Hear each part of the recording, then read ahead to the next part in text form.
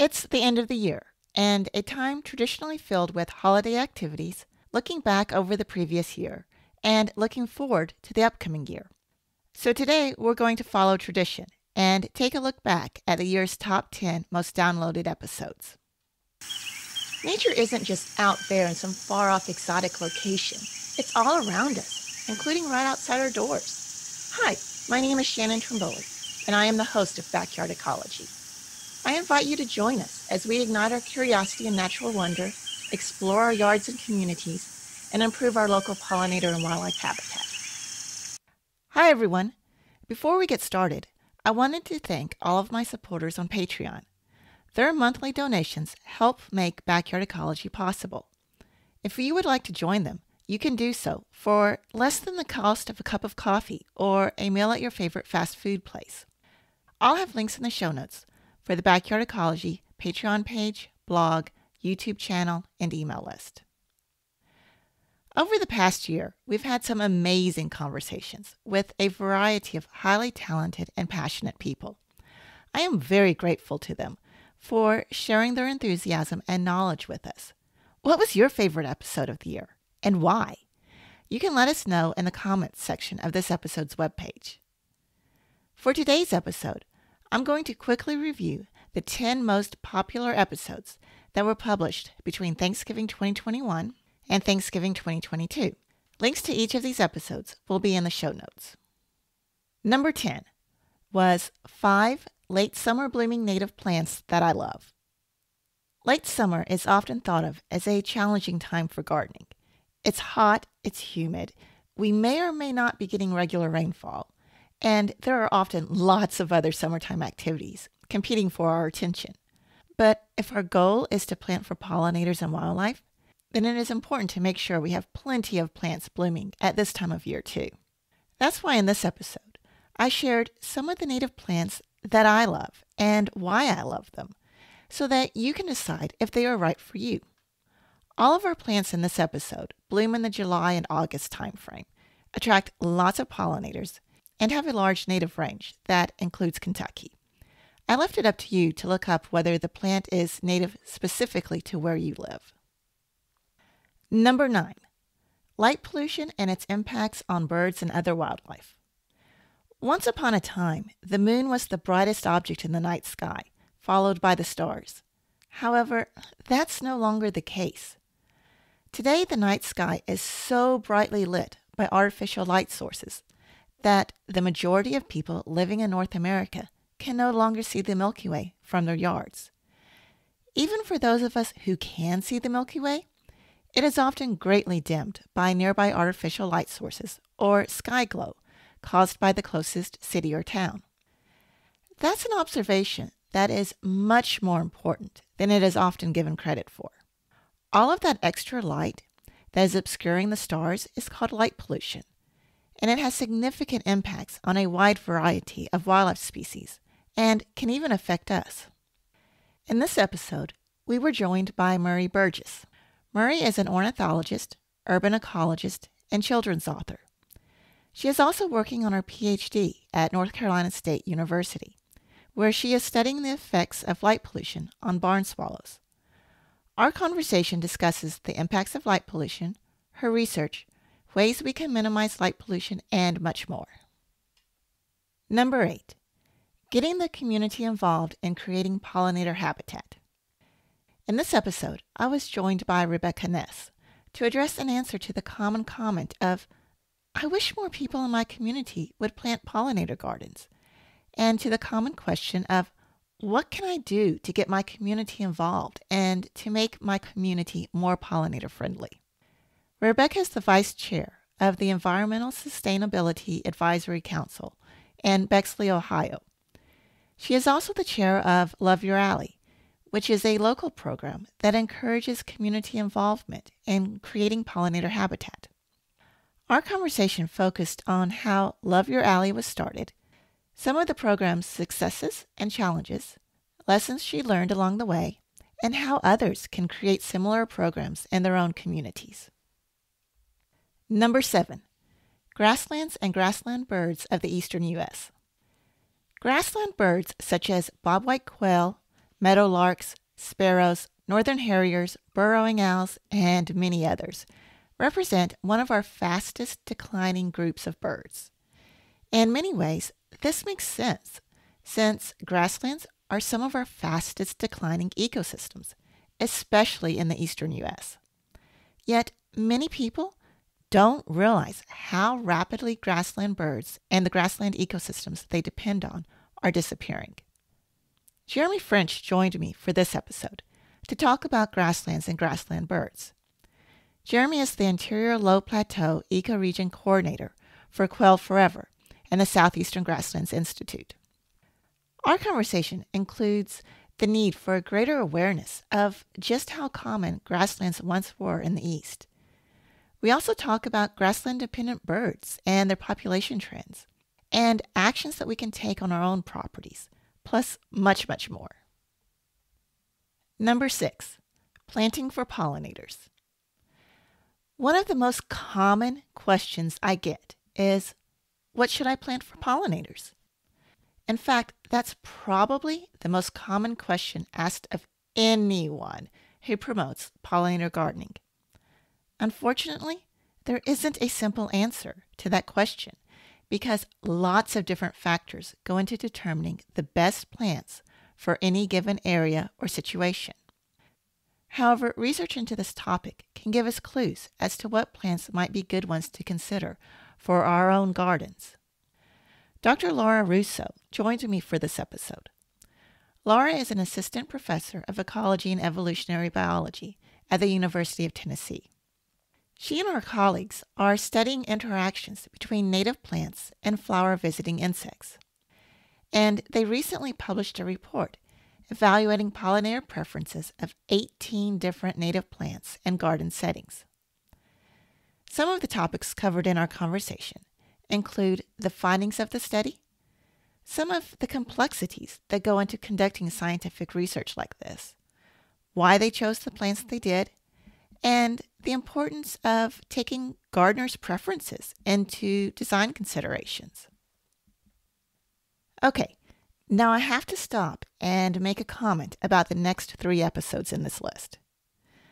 Numbers 3, 4, and 5 were essentially a 3-way tie. There were only 9 downloads separating numbers 3 and number 5. I'm listing them in the order that they were on the day that I looked at the stats. But I have no doubt that if I had looked at the numbers on a different day, or perhaps even at a different time on the same day, that they could very easily have been in a different order. Number 5, ask a bumblebee. What flowers do bumblebees prefer? It's easy to find general advice about the types of flowers to plant for bees because we have a good idea of what types of flowers tend to be attractive to bees in general. However, not all bees are the same, and the details can vary, which is also part of what we discussed in the episode sitting in the number 4 slot of this list, but more on that later. Basically, what it comes down to is that we still have a lot to learn about the specifics, such as knowing exactly what types of flowers certain species of bees prefer, or what we can plant if we want to concentrate on attracting specific types of bees. This is especially true when it comes to our native bees. Ask a Bumblebee is a new community science or citizen science project that is striving to answer some of those questions specifically for bumblebees. Janan El-Hefnawi is the project coordinator for Ask a Bumblebee. She joined us in this episode to talk about the project, the types of questions it hopes to answer, and how people can help out by observing bumblebees on flowers. Along the way, we also shared some of our own stories and experiences. Number 4, are larger patch sizes better when planting for pollinators? When it comes to planting for pollinators or gardening for pollinators, the traditional advice has always been to plant larger patch sizes or clumps of plants. The thought is that the larger patch sizes will be easier to see and more attractive to pollinators than smaller clumps or patch sizes. But saying that assumes that all pollinators are attracted to the same thing, and that they respond to different species of plants in the same way. In this episode, I was joined by Tristan Barley. Tristan recently received his master's degree from Miami University in Ohio and is currently a PhD student in entomology at the University of Illinois. The research that Tristan conducted for his master's thesis questioned the traditional advice and found that the real answer to the title question isn't as simple as the answer that is often given. This was a very interesting conversation that discussed his research, his findings, and how we can apply those findings in our own gardens and landscapes. Number 3, a conversation with Kyle Leibarger from the Native Habitat Project. We recorded this conversation early in 2022, and then I had the pleasure of meeting Kyle in person at a conference we both attended in the fall. If you are interested in grassland and native habitat restoration, especially in Alabama and other areas of the South, then Kyle is someone you want to check out.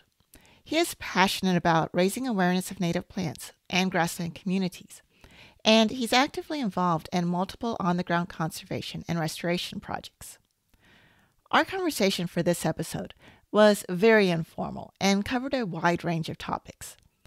A few of the topics we discussed included how less than 1% of our native grasslands remain, how private landowners can make a huge difference in preserving and restoring grassland ecosystems in the East, and how just because a plant is normal to us because we see it every day doesn't mean that it couldn't actually be something really rare or special.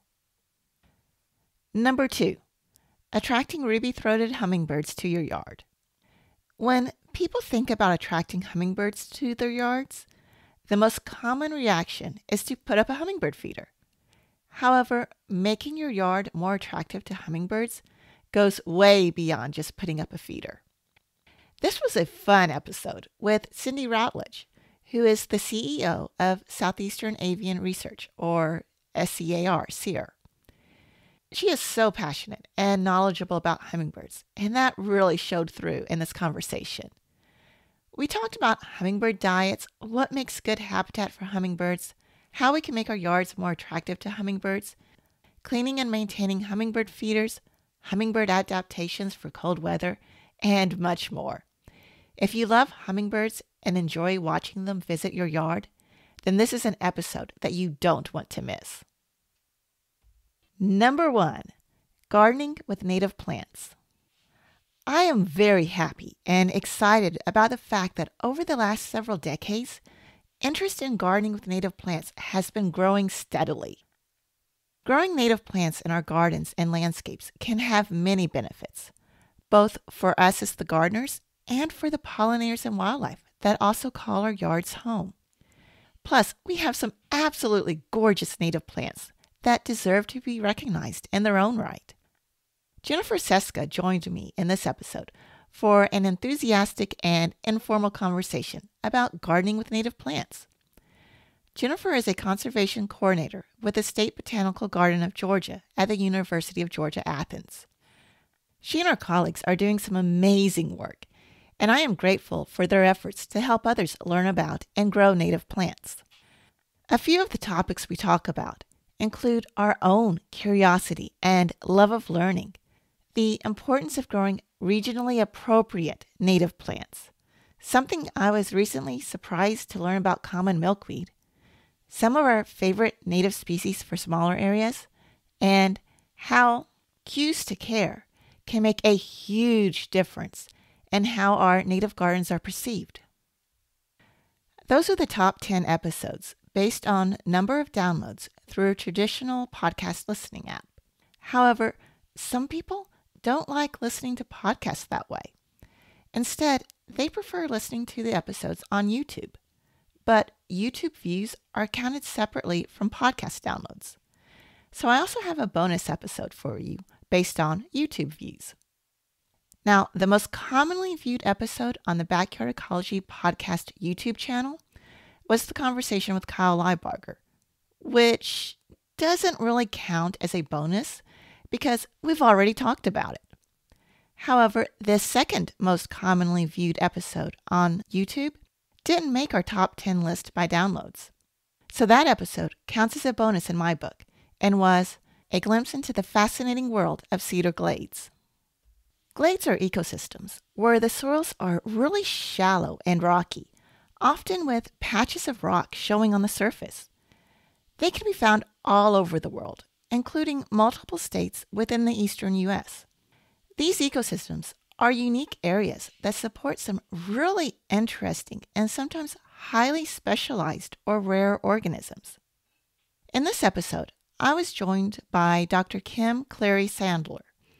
Kim is a professor of biology education at Middle Tennessee State University and co-director of the Center for the Cedar Glade Studies. Some of the topics we discussed included characteristics of glades, some of the different types of organisms you can find there, ways homeowners can deal with glades on their properties, and much more. We also shared numerous stories related to our own experiences with glades. Oh, and just as a side note, since I mentioned YouTube, there are 2 Backyard Ecology channels on YouTube. One is the Backyard Ecology podcast channel, and the other is the Backyard Ecology channel, where Anthony and I share videos. They are both us. They just serve different purposes and have different types of content. I hope you enjoyed that review of the most popular episodes published between Thanksgiving 2021 and Thanksgiving 2022. Please help Backyard Ecology continue to grow by telling others about the Backyard Ecology blog, podcast, and YouTube channel. I wish you and yours the happiest of holiday seasons, and until next time, I encourage you to take some time to enjoy the nature in your own yard and community.